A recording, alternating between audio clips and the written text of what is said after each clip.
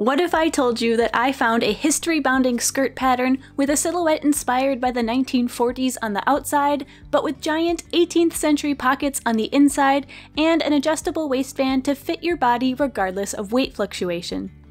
Hello friends, and welcome back. I'm Shannon Makes, historical costumer by day, circus artist by night, and today I'll be taking a break from a longer, more complicated project with a fun new history-bounding skirt pattern that I'm super excited about. It's the Coquelicot Skirt by Wildflower Designs, and there are so many fun features in the skirt that get me excited that I not only immediately purchased a pattern, but I also reached out to the pattern creator, Melanie, to see if she'd chat with me a bit about the pattern, the inspiration behind it, and her creative process. So join me as I talk with Melanie and get this skirt made up.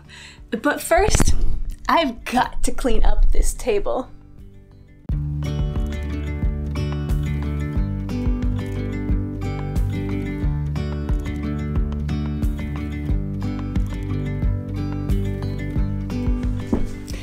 I feel like sometimes just the way that YouTube works, you know, with releasing one video at a time, you can kind of give the impression that I'm only working on one thing at a time, but that is definitely not the case. If you're a coffee member and you've been following the monthly vlogs, you'll know that I more often have like 4 or 5 projects going at once, plus another handful more on the back burner, and this one, I'm so excited about it, but it's also been taking quite a while, and I'm hoping this skirt project will be a fun little break for a fast serotonin burst to kind of shake up this project.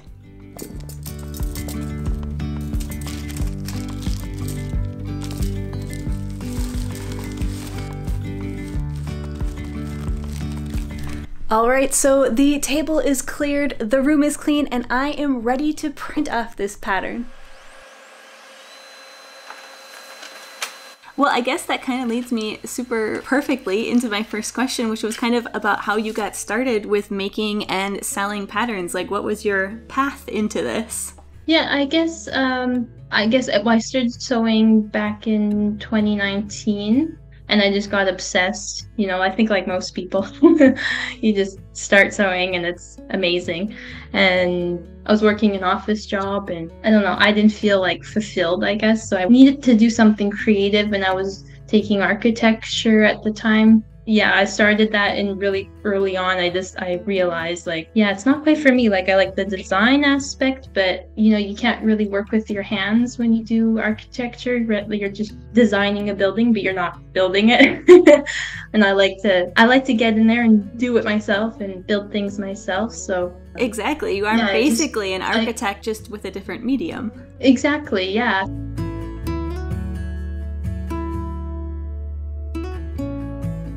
So yeah, I really started loving sewing and fabric and, you know, all that stuff. And I had this idea for the skirt. I was really interested with people like on YouTube or Instagram doing kind of like history bounding or, you know, a historical dress, but also I really like vintage dress. So I don't know, I came up with the idea for the skirt, and I was like, well, it'd be really cool to have something adjustable, because I think I made a few skirts or trousers and stuff, and I always got annoyed with the waistband, especially when I was working an office job. I was sitting all day, especially after lunch, you know, like it's just like, oh, this is too tight, so I'd have to like unbutton it. So I saw the idea of like the petticoat, and I was like, oh, that's really neat. And then I saw a vintage pattern. I don't remember what it was. I think it's Butterick, and it had that same idea, has like a adjustable waistband, very similar to the Coquelicot. That's kind of where I got the idea. But then I was like, well, it doesn't have pockets, so I had to add pockets. So I decided to kind of mix like an 18th century inspired dress and pockets with this vintage image that I saw on Pinterest. And yeah, that's kind of how that started.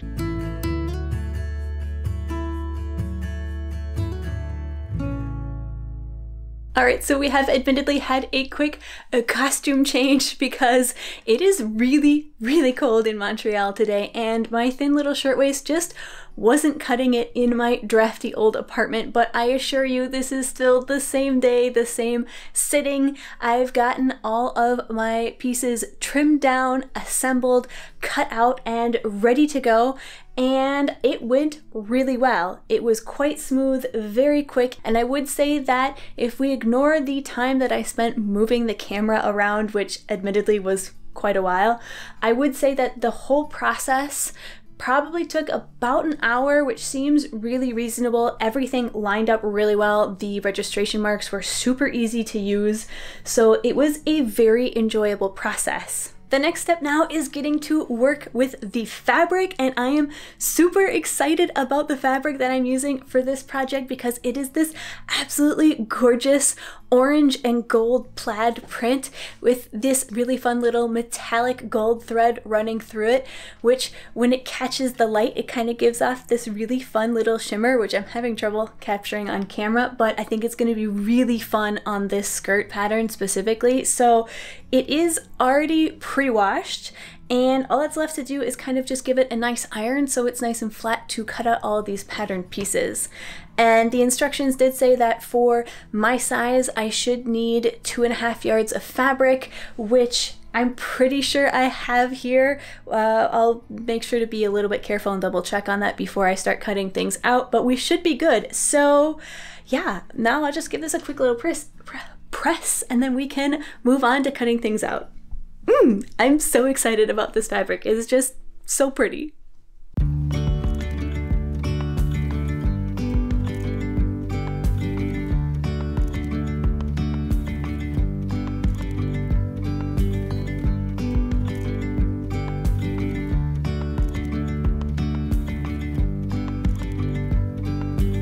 Alright, so I've got the fabric all ironed out. It's laying nice and flat and open on my table, and I did take advantage of that to go ahead and measure the width and double check how much fabric I had, and I'm really glad that I did because I discovered that I'm a little bit short for what I should need. I don't think it's going to be too bad. I'm only missing about 10 inches or so, but it does mean that I need to be quite careful with my fabric layout. So that's kind of my plan for the workaround on potentially missing fabric.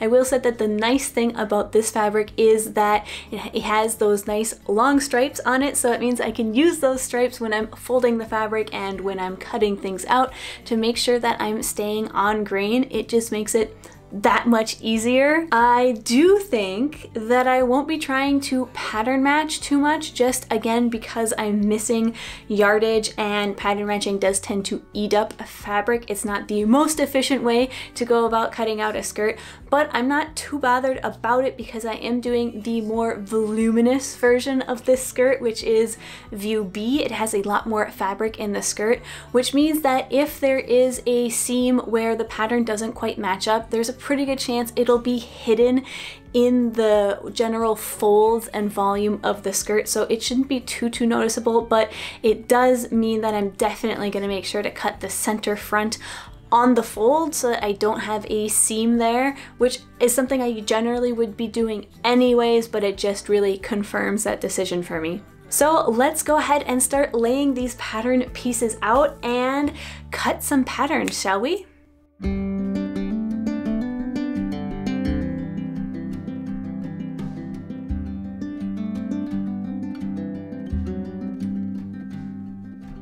So I made that pattern kind of for myself, but I knew that I wanted to make a pattern, and I knew I wanted to sell it. So I knew that this is something I wanted to try and do.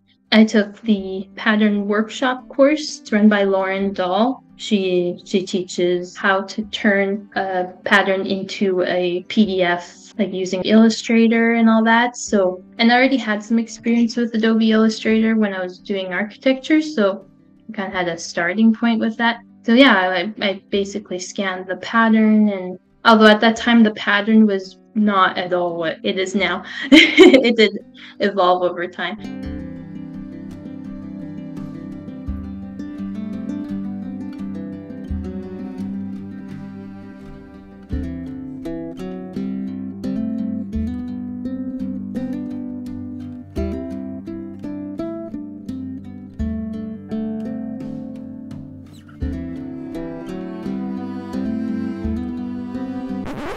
Houston, we have a problem. So as it turns out, I made a rather large error when reading the yardage chart for this pattern, and I was looking at the yardage for view A when in fact I wanted to do view B, which is, go figure, the more voluminous of the patterns.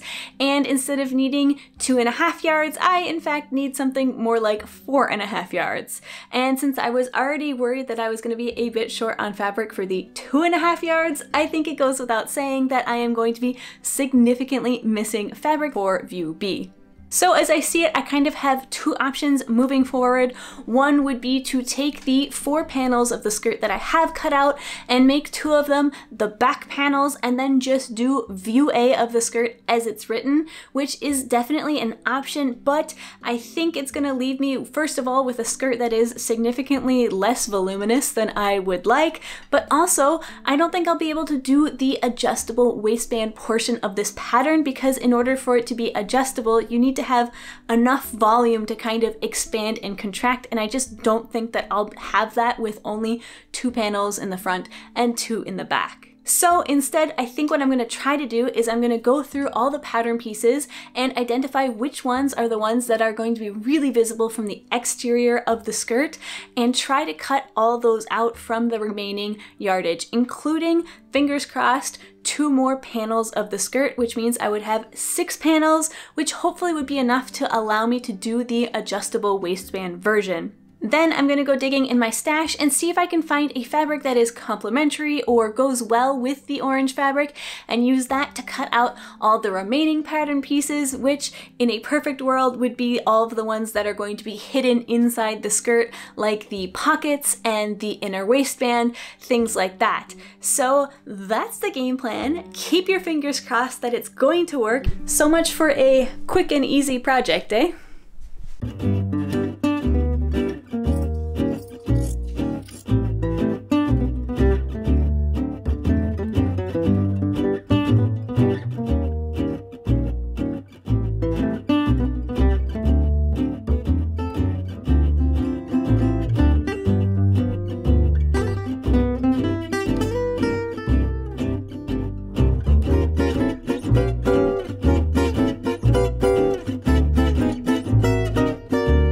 So that went about as well as could be expected considering the circumstances. I was able to squeeze 1 more set of panels and a couple other of the more visible exterior pieces of the pattern out from the original orange fabric, and then I was able to find a nice, lovely light brown cotton that complements it pretty well for all of the remaining pattern pieces. So now there's just a few last things that I'd like to do before I call it quits for the day.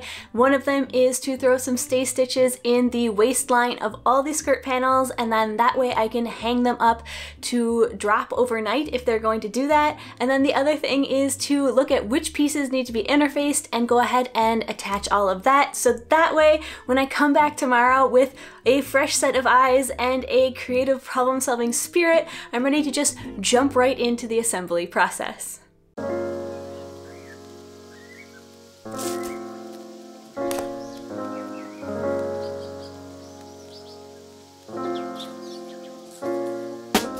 Fortunately, the very first step in the instructions, assembling the 18th century inspired pockets, could be completed exactly as directed, which was a fantastic way to warm up my brain and ease into the day's sewing. What were the various iterations, like from that original pattern to the pattern that you offer in your shop today? Like, what were the various steps or features that maybe got added, got cut out? Like, what was that path like? Yeah, so the first version of the skirt, that skirt had basically like a string that you tied up instead of the lace-up panel thingy, which wasn't really comfortable. It did the same kind of thing, like it kind of dug in because it wasn't wide enough, like the string was too narrow. So I was like, I need to fix this. So I came up with the idea of the D-ring loop. And now I can make the waistband a bit flatter and wider so that it's a bit more comfortable.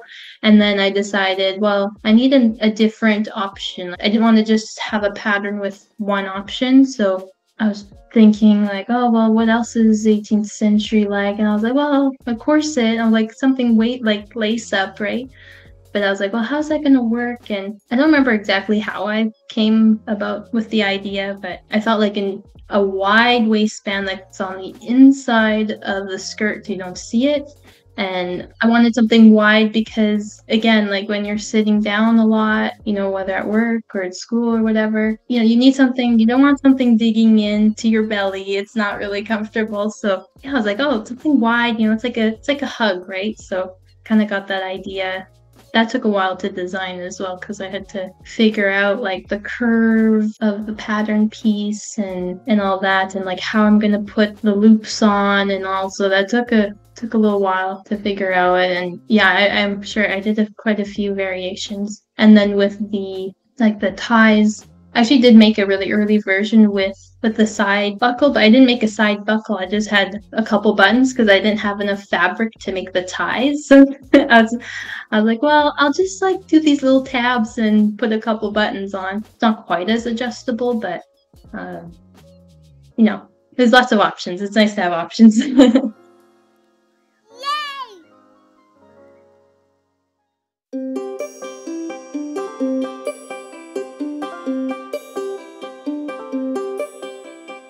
I was going to ask what your next pattern is going to be. Is that going to be the patch pocket, or do you have something else that's maybe in the works?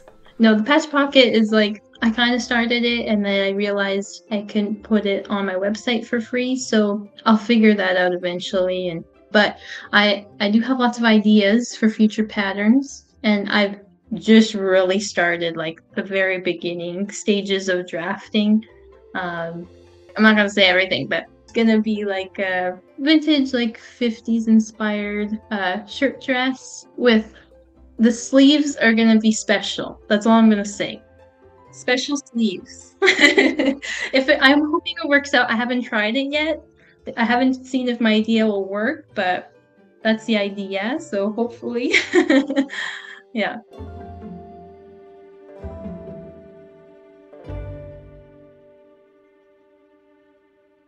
By this point, the skirt panels had been hanging for almost 2 days, so they had plenty of time to stretch out, and I definitely expected to see them drop a bit more along the sections of the skirt that were cut on a bias. They did drop a little bit, but maybe only a centimeter at the most, and I suspect that has to do with the fact that the fabric seems to have a small percentage of spandex in it. Nevertheless, I decided to trim it all up now and make my hemming job later that much easier.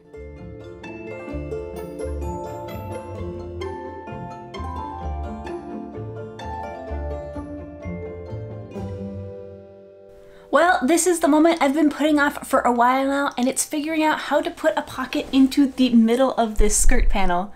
I've done something kind of like this once before when I needed to put a pocket in the middle of a one-piece circle skirt, so I kind of have an idea of where I'm going, but also I'm sort of completely winging it. Can you tell us all about the numerous variations that can be done with this skirt? Because I feel like it has a lot of different ways that you can make it up or style it, and I was wondering if you could kind of go through all of those for us. Yeah, so the main pattern has 2 views. So view A is the slimmer half circle skirt, so it's just 2 panels. I just put the simpler waistband with that. And then view B is the gathered circle skirt, so it's double the skirt panels, so instead of 4, it's 8. And then that you have the lace-up inner waistband, which is nice. A lot of people like that because, especially if they have a heavy fabric like a wool or something, that inner waistband really supports the weight of the skirt. And then I did make a note in the pattern that you can make the ties extra long if you want to tie them around the front. Because sometimes I like to just have it bow in the back, but I want the option to bow it in the front too because it's cute. And then on my blog, I have a side buckle hack. So if you don't want ties, because some people don't really, that might not be their style, or they want a different look. Yeah, they got different options. And then I also made another blog post to add a ruffle. So it kind of just adds a bit more of a cottagecore in springtime for lighter weight fabrics maybe. You could just make the skirt normally and add a ruffle bottom if you want it extra long, or you can add 2 ruffles. You can make the ruffles, whatever length you want. And then last year I released the pinafore and apron expansion, so it makes it even more versatile. So it's up for people to interpret and do as they want and use their creativity. So I have solved my mid-panel pocket problem, and I think it turned out pretty darn elegant. In the original pattern, the pockets get attached to the edges of the back panels, but obviously we had to go a little bit off script here and change it up. But now all of the raw edges are hidden, the pocket is quite firmly attached, and the bottom of that slit where the front panel opens and closes is reinforced with an arrowhead tack, which is basically just a fancy bar tack, and that's going to reinforce that section so that over time, as the skirt gets used and that panel gets opened and closed multiple times, it shouldn't tear or disintegrate because of all that stress. So now what's left is the front panel, and the back panel needs some gathering stitches put in their waistlines. Then that's going to get gathered down to a predetermined length, and then I think the next step is going to be attaching the waistbands. Normally it would have been the waistbands, but because I've gotten myself into a bit of a yardage pickle, I actually needed to sew my panels together first, which I did using French seams for a nice clean finish inside and out.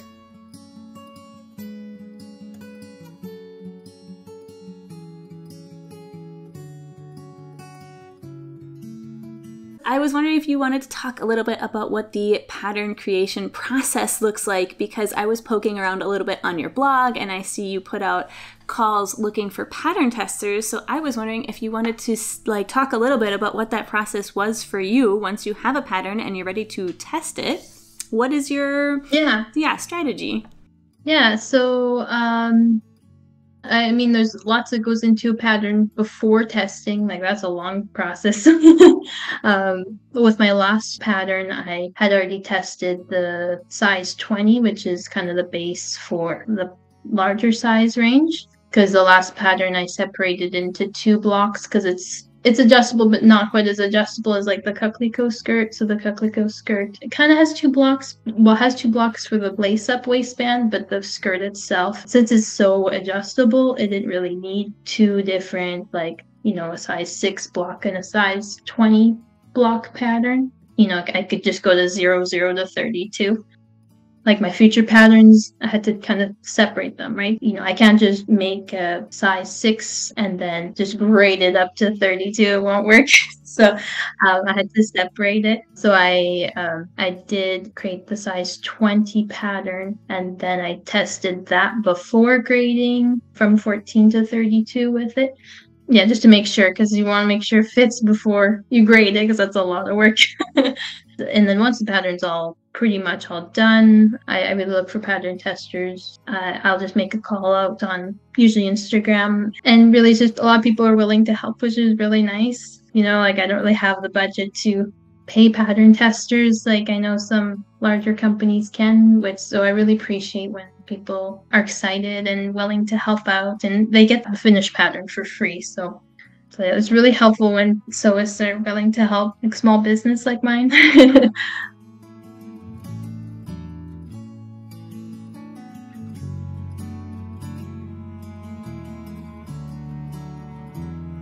I'll have everybody on a private Facebook group, and they get the pattern, and I usually give them 3 to 4 weeks to work on the pattern. And but there's going to be errors because with so much detail and like a sewing pattern, going to be spelling mistakes, or maybe somebody has better ideas, or they don't understand like how I worded the pattern. So sometimes it's overwhelming, but it's really helpful, and that's what makes pattern ready for everybody. So I really appreciate those people.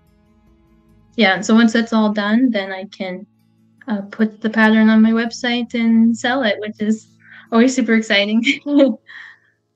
If you are watching and thinking that you might like to make a skirt for yourself, but you have no idea what I was doing for certain parts of this project, I invite you to join me next week for my behind the seams video, where I'll go through the actual construction of the skirt, as well as my thoughts on a couple changes that I made to the pattern. If you enjoy my videos and you'd like to support the channel, I do have a Ko-fi account where you can leave a one-time tip or become a monthly supporter for access to things like bonus blog posts and monthly vlogs with behind the scenes shots, looks into future projects, and of course bonus corgi content. That will be linked in the description and the end screen, and as always, I appreciate any and all support, even if it's a like on the video or a friendly word in the comments section. So if you enjoyed the video, give it a thumbs up, and if you'd like more of this type of content, feel free to stick around the channel and check out some of my other videos. But enough blabbering, let's jump to the final reveal.